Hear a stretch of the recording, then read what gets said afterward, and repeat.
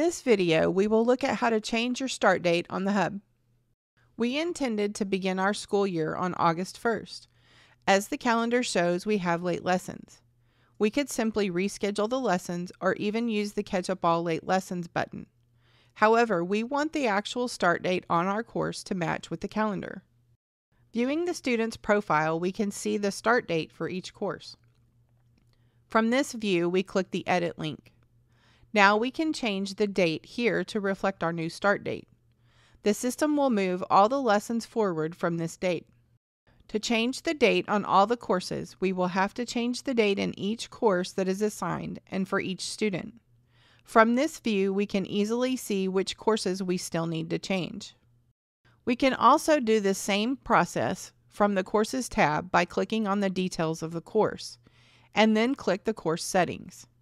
As we can see, this box is the same as the previous view. Here we can see that the Hub is warning us when our projected end date is after our product expiration date. Keep in mind, any changes like these will change the projected end date of your course or courses. If you are an online or DVD user, you want to make sure your projected end date falls before your product lease expires. The Hub allows you the flexibility to change your school year to fit your homeschool needs.